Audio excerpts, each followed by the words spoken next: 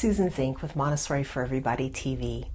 If you've watched any of our previous episodes, you've heard me talk about children and talk about children and talk about children, because that is mostly what Montessori is about. It's about setting up environments that allow children to learn, allow them to be treated with respect in a home or a school environment, and about education. That's what Montessori is about. But I'm going to suggest to you that Montessori is about something much more. Montessori is about a way of being in community with children, and a way of being in community with children that supports not only the well-being of those children, but the adults in that community as well. There are several ways that I believe that this is the case. One of them has to do with a way that children have of enriching us. Dr. Montessori talks about the child teaching us the true nature of love, and I believe that's absolutely true. I believe that when you set up a way of interacting with children that truly respects their own beingness, their completeness as a human being, even though it is an immature human being, when you interact with a child in that way, those children will show you love and be an example of love that most of us can't even imagine. This is one of the ways that the children serve their community. There is another way that I think that doing Montessori education with children will improve your life as an adult, which is if you aspire to treat children with absolute respect, and if you have any understanding of behavior modification, of the way that people shape their own behavior and that their behavior is shaped by the influence of others, you know that the only way to treat children with respect is to learn to act with respect yourself. They will need to see you acting with respect to other people. And this includes tough love respect as well. If you are treating a child with respect, you don't accidentally validate behavior in them that isn't serving them. If you are working in a group of children and you have set up the procedure that one must raise their hand or one must wait for a gap in the conversation and not talk over others, if a child then forgets or has not yet learned that skill and talks over another child, the way that we model appropriate behavior is we don't respond. We treat this as something that someone needs to rethink. It's not that we ignore that child or we don't go back to them and interact with them. We give them a chance to notice, why didn't that adult respond to me? Oh, I talked over someone. There's a lot of times that I see, particularly in American culture, where parents are so intent on making sure that every interaction they have with their child is positive and everything that the child could possibly want happens in life, that they mistakenly affirm behaviors that aren't going to serve the child. And the reason I put it that way is it's not just a behavior that's irritating to the parent, but it's a behavior that will really make the child less well accepted in his or her peer group, in a community of adults and children. So when you act with wisdom toward children, you are supporting your entire community, and you are learning to act with respect toward the adults in your community as well. So I believe that if we're going to do Montessori, we do need to do it as a community. I've seen things that some schools have written up that address all the different adults that interact with the children within the school community. So they may have notes for classroom assistants, maybe if there are people who do a separate food preparation program, or bus drivers, or crossing guards who help the children cross the street. They reach out to these people and help them understand a Montessori way of interacting with children. Well, I'm going to suggest that this is education. This is guidelines that need to be shared with our entire community. And I'm going to suggest that if we as an entire community of adults are not treating all children with respect, we've missed the boat. We have chosen not to live a standard that most of us really do believe. And the reason that the television show is called Montessori for Everybody is because I really believe that. I believe Montessori is for everybody. I believe there will come a time when there will be people who will look at a photograph of children sitting in rows in desks, looking at a teacher at the front of the room, and they will just think, oh my goodness, how on earth could they do that? They will look at that photograph the way we look at photographs of children working in mines. They will look at that photograph the way we look at children sitting in poverty on the streets of a big city at the end of the 1800s. Those are the ways we will look at those photos when we really understand how cruel it is to impose education on children rather than letting children educate themselves in a respectful way. Now, I know that's radical, and I know there's a lot of people who say, oh, there's different methods that are good for every child. Well, I'm not saying every child needs the pink tower. If you've ever seen a photo of a Montessori classroom for children ages 3 to 6, you've probably seen a pink tower. I think every child age 3 to 6 can benefit from a pink tower pretty much if they are developmentally within those ages 3 to 6, whether that's their actual age or not. But I don't think that's what absolutely has to happen. What absolutely has to happen for us to treat children with respect is we need to understand the nature of the child the way that Dr. Montessori did. We don't have to do everything she did, but we need to understand most of what she understood. If we're going to make changes in our community, that has to take place. And I'm going to suggest that if you're already mostly on the same page that I'm speaking from in this episode, that you may need to speak up. You may need to talk to people the way I'm talking to you and say, hey, it's not okay to force your will on children. It's not okay to make them sit when they need to move. It's not okay to make them sit and stare at an adult for hours a day. That's not okay. And I'm finally going to suggest that one of the reasons that Montessori education can serve all of the adults in the community is because we need to find a way to have parents have saner lives. We need to find a way to first educate those parents about what needs to happen. They need to understand that a young child, a very young child, has to have support to learn skills like soothing him or herself, as well as skills like using the toilet independently.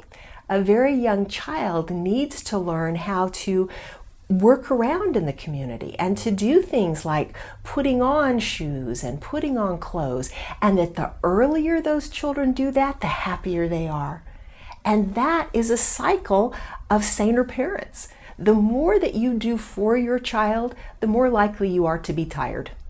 The more that your child does for him or herself that's developmentally appropriate, the happier everybody is. The child is happy to do those things. The child is happy to be independent, and you will be happier with less responsibilities on your plate. Now, does that mean that the child just is free to do what he or she wants? Absolutely not. And is it easy to do this way of Montessori parenting at the very beginning? No, particularly since you're probably going to have to shift some attitudes, which is not an easy thing to do, but it's possible. And once you've done that, once you have interacted with that child in a way that is completely respectful, in a way that is supporting independence at every turn, you will find that life in your home, in your community, gets easier and easier. And the last way that I believe Montessori education is essential to supporting the life of the adults in the community that are parents is that we have to have a way to let parents do their work in a way that does not exhaust them.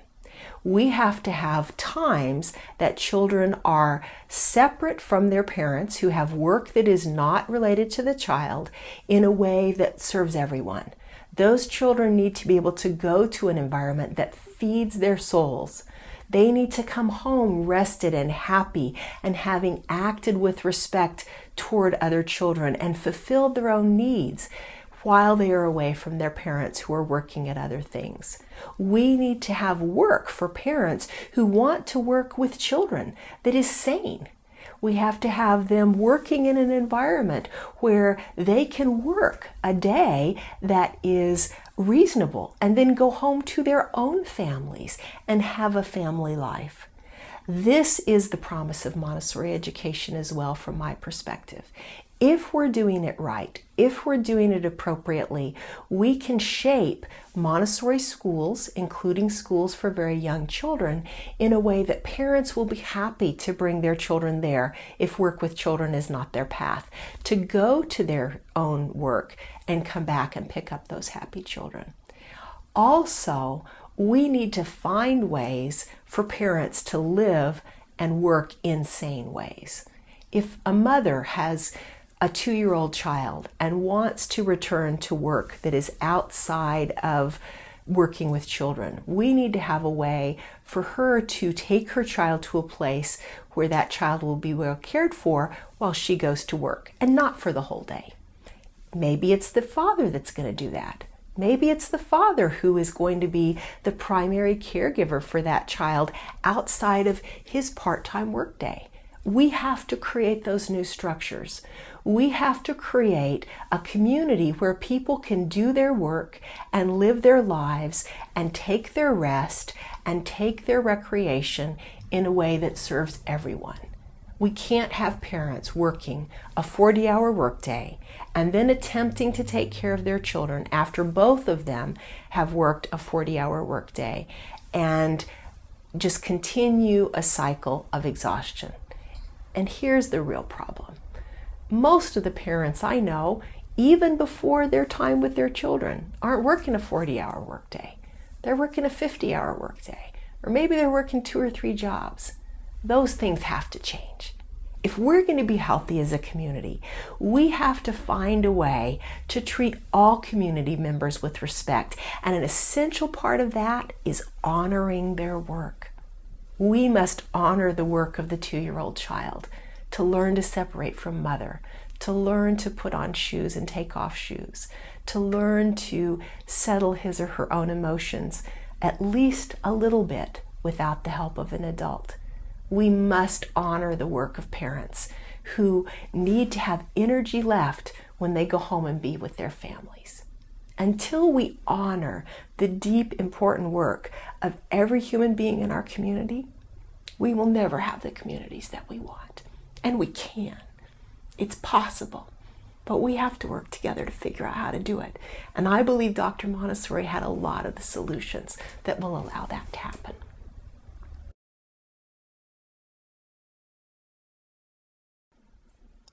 I'm Susan Zink with Montessori for Everybody TV, and we have just finished our 50th episode. I want to tell you about a little guide that I have put together to help you make the most of the episodes that we've done so far. Our episode guide for the first 50 will give you the titles of all of the different episodes, but much more importantly, it will help you to explore where you need to improve your Montessori practice. If you have been running into problems, if you feel like maybe you have a complete Montessori training, you've had a school for a while, or you've been doing Montessori in your home for a few years and things just aren't working the way you hear other people talking about. Maybe you are brand new to Montessori education, but you've heard all these things that kind of concern you. It's hard and you put in all this work and then it doesn't work, or maybe you just want to do it the best that you can. This guide will give you some different ways to approach how to learn to do that. One is our set of potential pitfalls. Montessori education is simple in many ways, but it is also complex in many ways. Setting up the environment, what you need to do to prepare as an adult, the shifts that you need to make from the common ways of looking at children in most cultures to a Montessori filter of how you look at your child. These all are places where there are places that's really easy to make mistakes.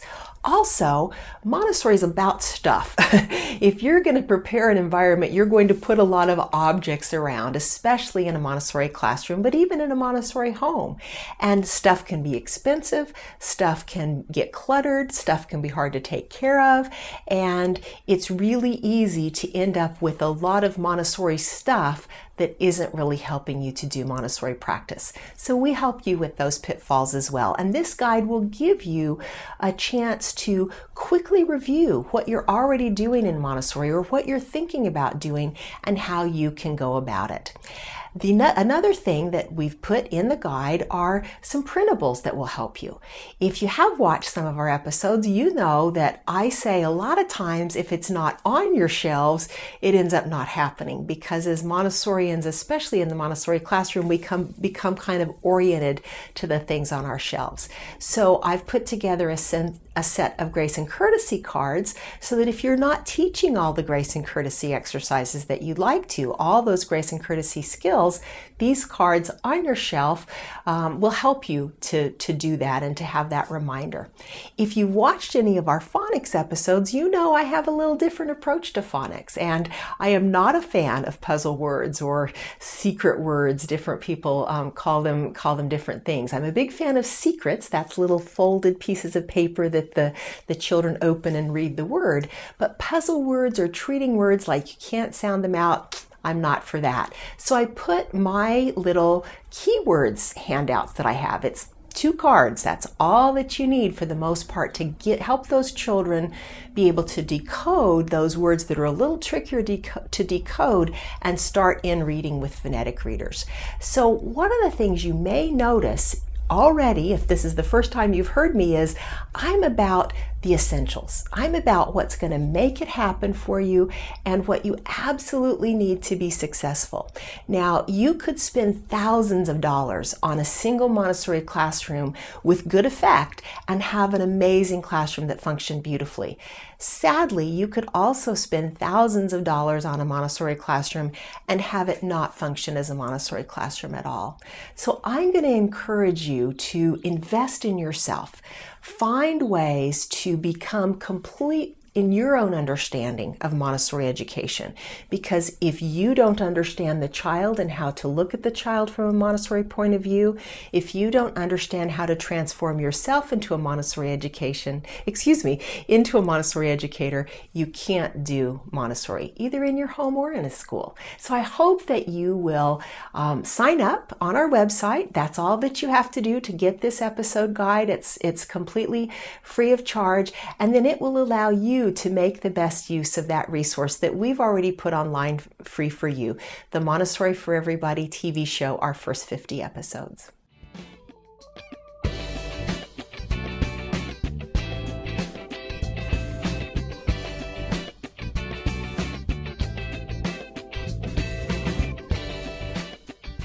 In this segment, we're going to focus on building community. Now, a lot of the things that I'm going to talk about certainly apply to younger children, but the specific focus is going to be children ages 6 to 12 and even older, particularly if you are working with adolescents who have not been treated with respect in the past, who are perhaps newer to Montessori or brand new to Montessori and are still really getting their feet under them in terms of acting in a respectful classroom where a lot of freedom is permitted. So the reason that I say building community is that is definitely the focus that I have when I'm working with older children. If you're working with younger children, I don't say we manage children. We manage a classroom. So we manage the materials in the classroom, our records, our paper things, but we lead children. So I talk about classroom leadership in the younger classroom. In the older children's classroom, it's building community, and more and more and more of the leadership needs to come from the children. So building community is one of the most important things that you can do at the beginning of the year. Now, involved with that are some management skills. And so some of the specific objects I'm going to show you and talk about are about managing your environment so that your group can work in community most effectively. But any of the social pieces are about creating community, helping every single child in your class feel that he or she belongs. He or she not only belongs, he or she is an essential, loved, wanted partner in creating what all of you are doing together. So one of the things I found is that for things that are really, really important, you almost have to go to metaphors. It's just not possible to talk about them in a concrete fashion because they are abstract by their nature. And one of the beauties of Montessori education is that many of the gifts that Dr. Montessori and Mario Montessori gave us were metaphors to help children understand things that are by nature abstract. The golden beads are a metaphor for the decimal system. The decimal system is an abstract idea made concrete through the golden beads. So some of the things I'm going to talk about in this segment are making concrete those abstract things that are essential to a good community working together. And many of them, most of them, maybe all of them are not anything that I've put together. It's just things that I've gathered together that support community. Now, if you're closer to my age than the age of the folks I was teaching with most recently, you may recognize this book. This is the original Warm Fuzzy Tale. It's a part of the transactional analysis community, and it has to do with helping children realize when they are improving their relationship with others and when they're detracting from their relationship with others. It helps them to take an observer position. And so rather than just saying, I hate you, and just letting that be out there and doing all the damage it can do in the community, it helps them, usually in retrospect at the beginning, to look at what happened when they told someone they hated them. To notice that when you say, I hate you to someone, you're hurting them. You're creating a cold prickly. and that is something that is a negative in the environment. But also, it helps them to actually get pretty nuanced with that. If the child says, well, aren't you smart? That is really a cold prickly, because on the surface, for someone who's still new with the nuances of language and social relationships, aren't you smart could seem like it's a positive, but it's not at all. It's a compliment that has been made cold and prickly. It's no longer what the words originally were intended to be. And that's kind of what this tale goes through. And what I do is I actually read the book, usually in a couple of sittings, depending on the age of the community. And then at the end of the day, after I've read the book, finished the book, then I have just little puffballs from the craft store in my little bag, and I hand out warm fuzzies to my children to take home with them. And this is a really good one to do in those first couple of weeks of school, especially if you happen to have a lot of children that are brand new to your class. It's something that they can then talk to their parents about, and it can be a really, really nice piece all the way around. Now, another one of these kind of metaphors, so obviously the warm fuzzies are metaphors for interactions that build relationship, that bring people closer together, and that make the individual who's receiving the warm fuzzy feel better about himself or herself. And the cold pricklies are something that serves in the opposite way, but specifically they are things that kind of seem designed or seem disguised as a positive interaction, and they really aren't. Now, another metaphor that I love very much is from Sonny McFarlane. And Sonny has put together a little experience that you can do with the children to talk to them about their love lights. And you can think about this lots of different ways, but it's kind of that sensitive part of ourselves that gets hurt when someone is unkind. If someone gives you a cold prickly, your love light dims a little bit. And when you talk about that story, you can actually make little love lights, just little yellow pieces of paper with a hole punch, and then yarn and pass them out somewhat the way that I passed out the warm fuzzies when I use that metaphor.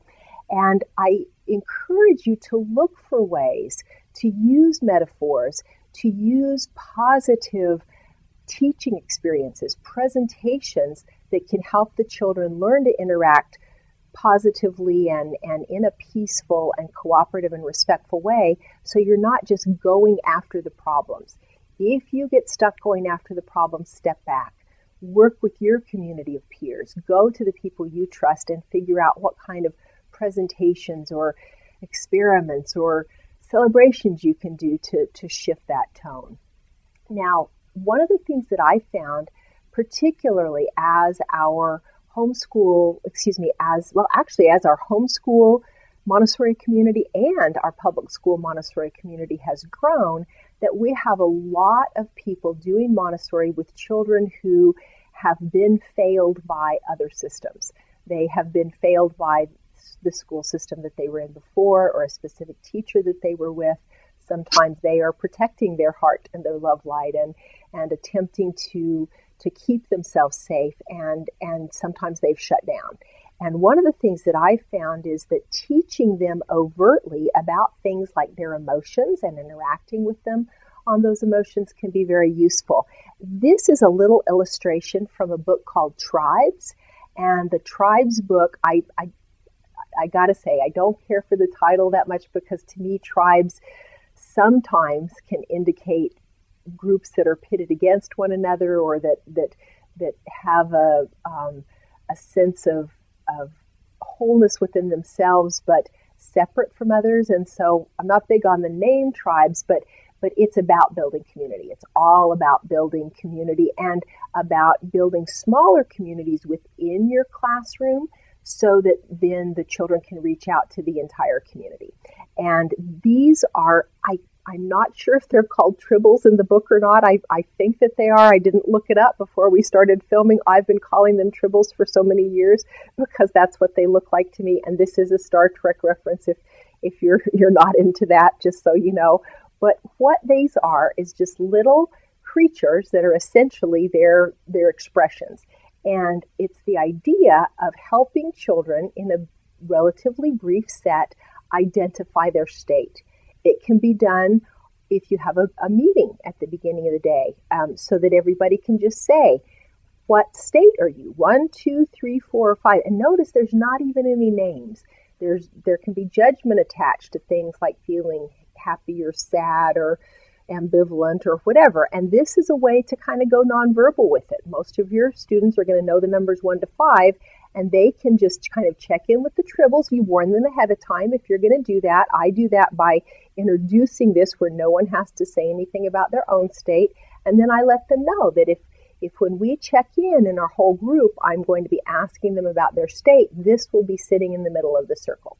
And so it's just kind of a way for them to know that I'm going to be checking in with them in that way.